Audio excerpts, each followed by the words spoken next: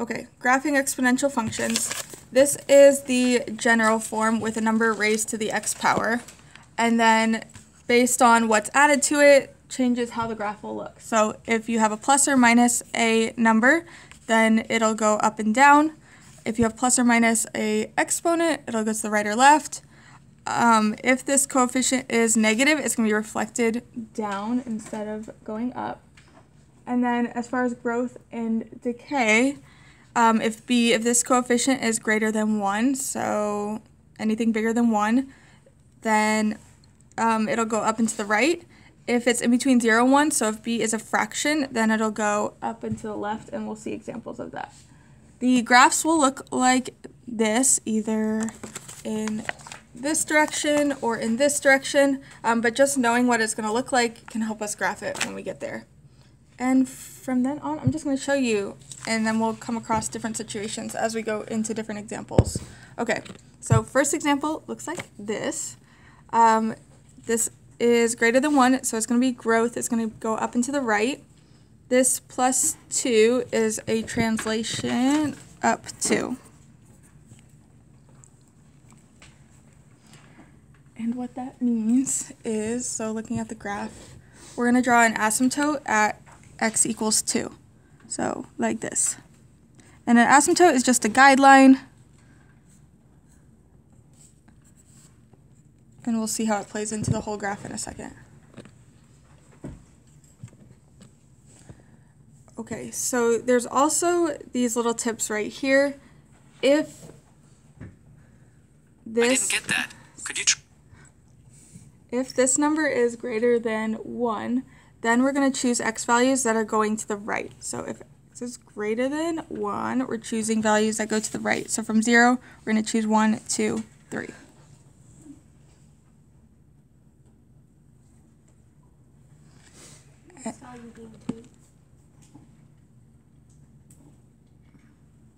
What do you mean? Like bigger, like what is the x value? Plug in 0 and 3 other values for the x value here. Oh. So essentially the b, and I was trying not to like confuse that, but since b here is greater than 1, then we choose values to the right for x. Okay, now that we have those plugged in, we plug them into this equation and solve for y. So 2 to 0 plus 2 would be 1 plus 2 is 3.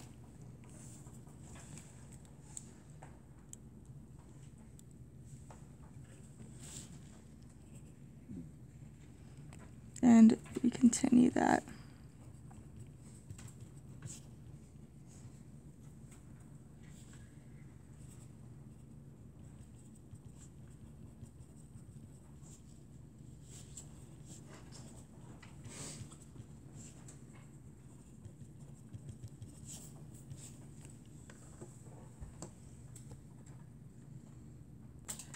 Now what we're going to do is graph these points on the graph.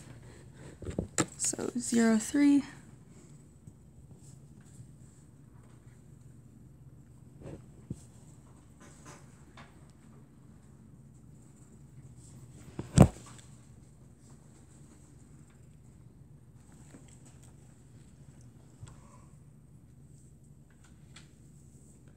So here's where it's helpful to know that the graph is going to have this shape. So from here, we're just going to trace these points like this.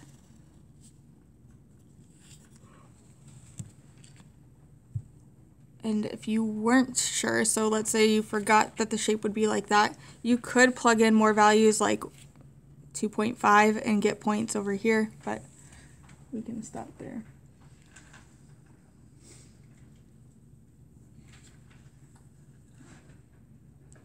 Okay, then for domain and range, negative infinity to infinity. On the homework question, sometimes it asks you for domain and range. For negative infinity to infinity, a lot of times they'll say all real numbers. And then for range, the lowest y value will be 2, and then it goes up to infinity. So y is greater than 2.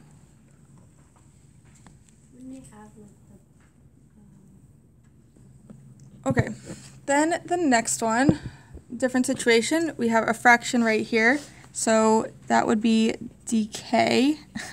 What does that mean? The graph is going to go up to the left, up to the left. What does that even mean? It's going to look like this, up and to the left.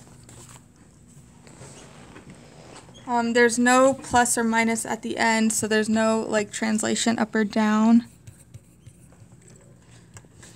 And then the asymptote is just at 0. So our guideline is at y equals 0.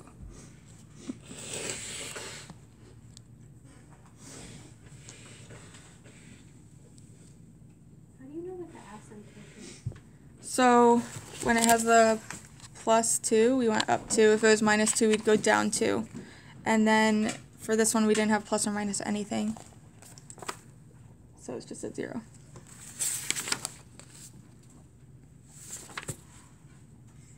Okay, so we need numbers here. If this is between 0 and 1, if it's a fraction, then we're going to go to the left. So we're going to choose numbers that are to the left. So like -1, -2, -3.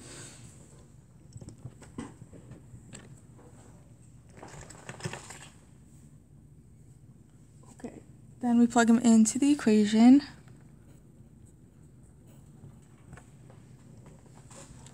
Any number raised to 0 power is just 1.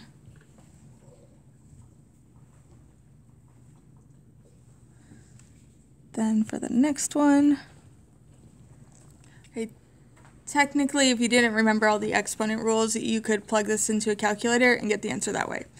The way to do it using all the exponent rules would be, this would be 2 to the -1 times -1, be 2 to the +1, which equals 2.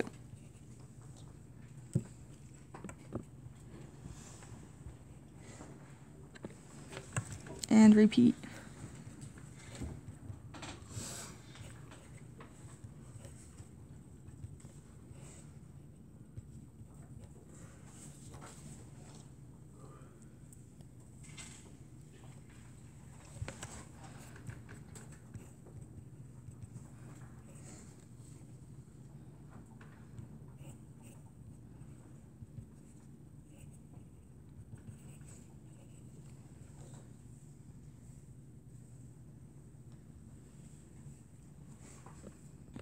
Then once I have these values, we can graph them.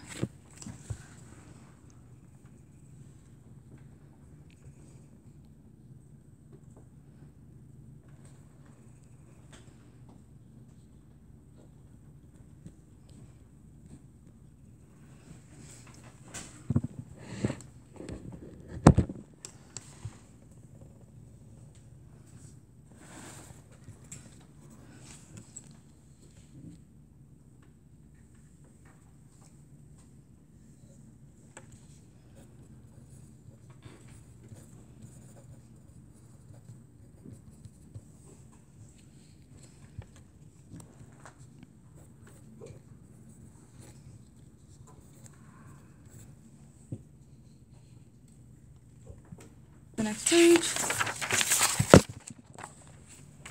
Okay, so new problem, same idea.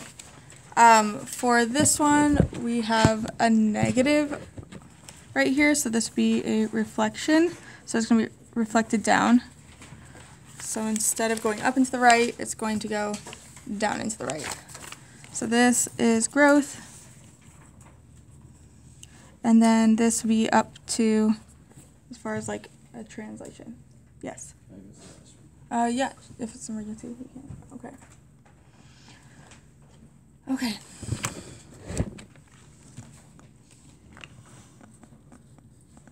How would it be growth if it's less than 0? So, if you look at the rules.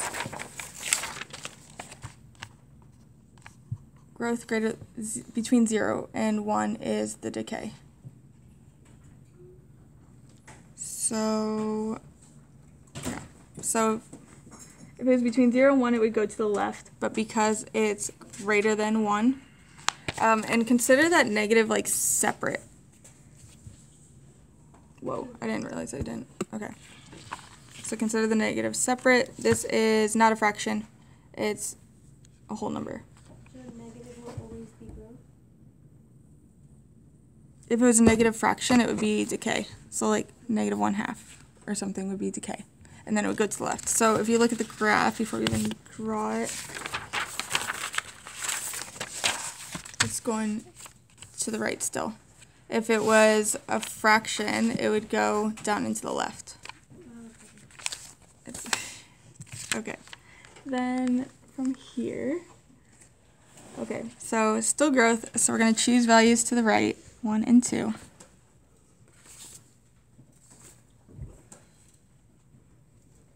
And then plugging it in. So we get negative 4 to the 0 power plus 2. And consider that negative separate. We're going to put 4 in parentheses. So 4 to the 0 would be 1. So then this would be negative 1 plus 2, which is 1.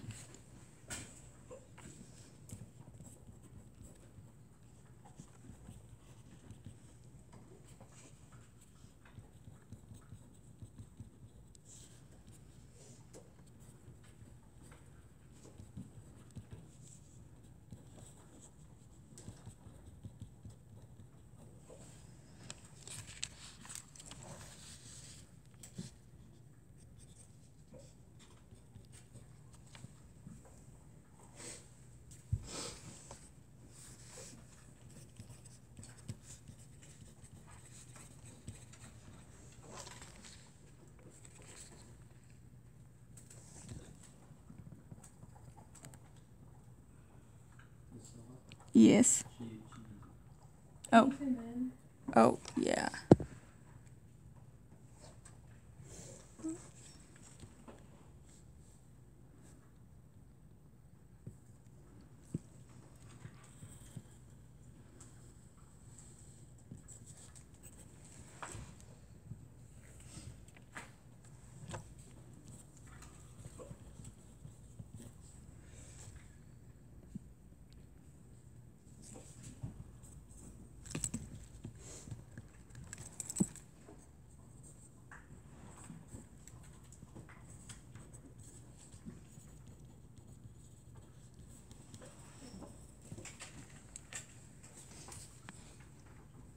Thanks.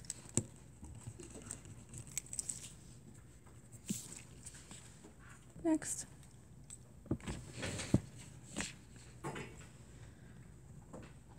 Okay, so same idea here. We have the negative, which means it'll be reflection, so reflected down. 3/2, although it is written in fraction form, this is greater than 1. So it's still going to be growth. So it's still going to go to the right. And then, yeah, okay. Doesn't it have to be a whole number? No, it has to be greater than 1. So like a fraction would be like in between 0 and 1. And even like 3/2 times 1.5, because they're both greater than 1, it's still, this is going to multiply to something bigger than 1. And then we plug in values. So because it's to the right, we choose numbers that are to the right. The asymptote is just going to be at 0.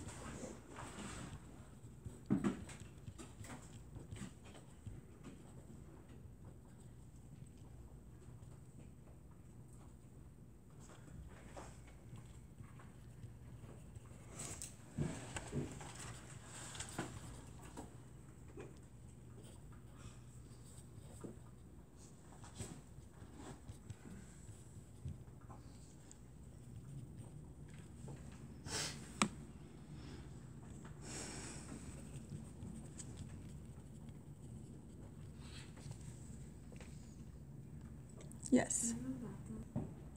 Then, okay, and then once we have the values, we can graph them.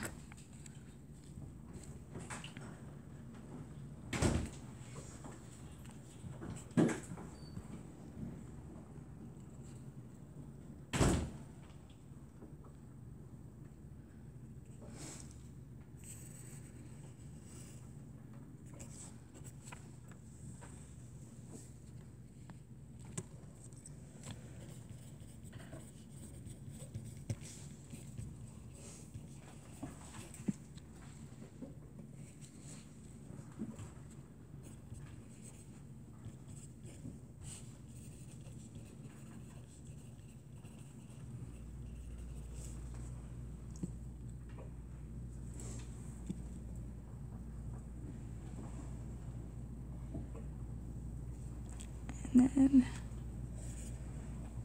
is less than 0.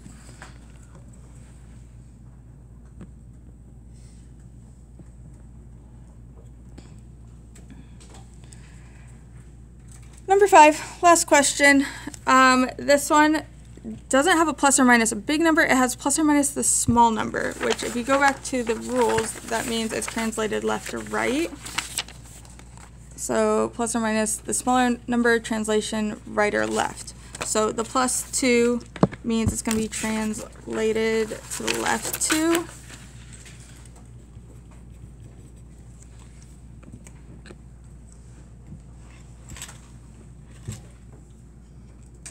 And then start with a value that makes exponent equal to 0. So if we start with a value here that makes the exponent equal to 0, that would be negative 2. But doesn't, since it's more than 1, doesn't all the numbers have to be positive? So like if I plug in 3, negative 2 plus 2, be 3 to 0, which equals 1. Is that what you're thinking, or are you thinking of something else? Like, because you said that if the number is greater. Confused about. Okay, so negative 2, 1. Be right here.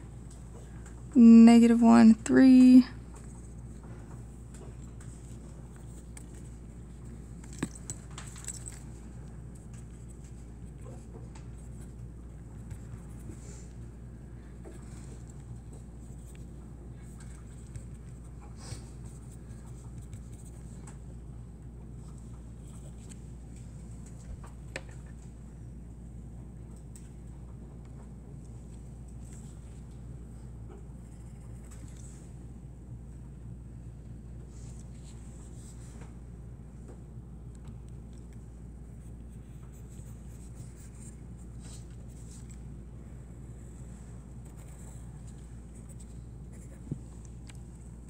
Okay, there's our graph.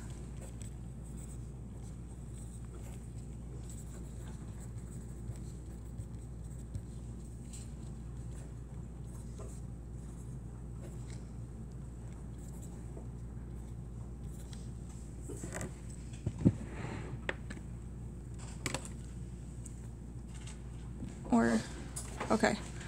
So your homework is 9-5. I only made it 5 questions, so it should be pretty quick and to the point. It's on Schoology. If you finish it, then work on EverFi. No test tomorrow, just test review. And yes, those that need to go to the bathroom, you can battle it out for the bathroom pass.